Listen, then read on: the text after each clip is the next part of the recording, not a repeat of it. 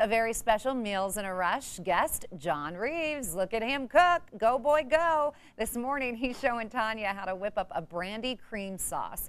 Sounds delicious. I hope there's extras. The full recipe ahead and how John found his way to the Colorado & Company kitchen. All right, next, Miss Tanya Rush. When Colorado & Company returns, she's going to have Meals in a Rush. She's joined by a very special guest, Chef John Reeves. Today, Tanya is taking a break from cooking, and she's going to let John actually dish up some delicious fillets in brandy cream sauce. Ooh, that looks delicious. Keep it here.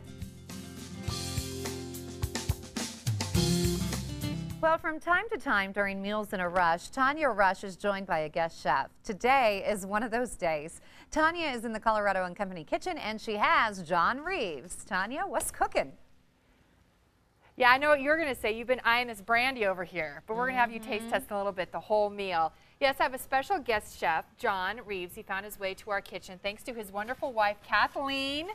Hi, Kathleen. She placed the highest bid at a silent auction for Meals in a Rush. You get to come into our station, also cook, teach me a few lessons. It's all to support Children's Hospital Association of Volunteers, and this was at their wine auction event.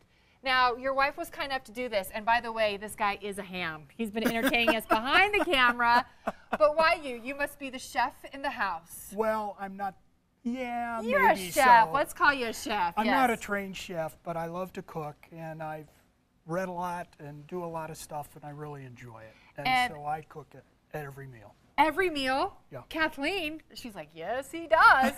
And your cooking, your love of cooking actually had a fiery start.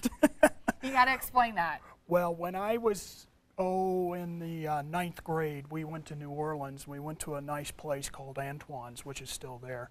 And they did a Cherries Jubilee, and they streamed it across the table with the brandy on fire. And so I came home, and the next celebration at our house, I decided to do the same thing. Oh my gosh. Try Cherries Jubilee flaming across the dining room table. But everything was safe. Everything ended up safe, but we had a few holes. Got it. And then since then, you've just loved it. Even in college, you cooked for all the guys because what was their idea of a meal? When I was in college, in grad school, my two roommates' idea of a gourmet meal was chunky soup on rice. And you said, no way. I said, no way. No way. And So, by the way, we have a Wyoming tie. yes, Laramie, Wyoming, UW. I'm from Cheyenne, Wyoming, went to the UW.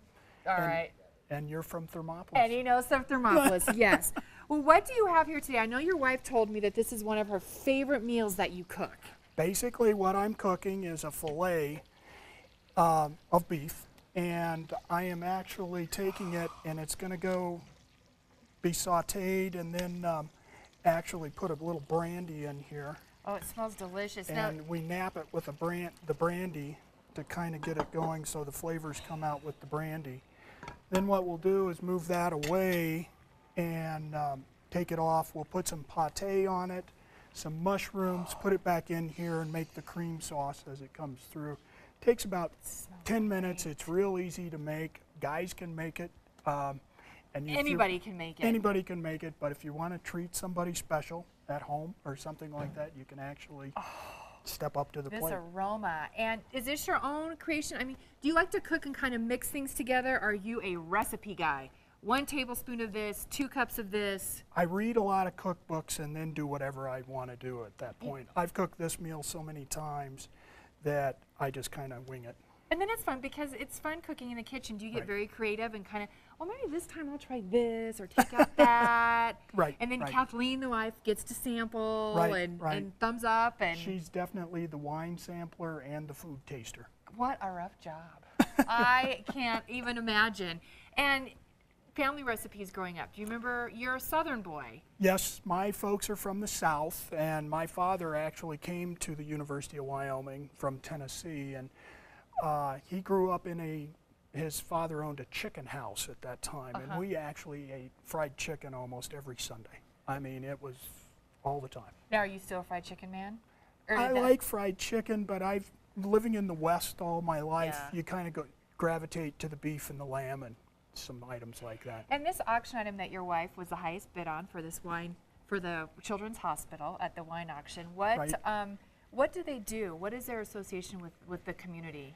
Well, the Association of Volunteers for Children's Hospital is a very large organization. It consists of children, teens, also volunteers. There's probably 4,000 volunteers.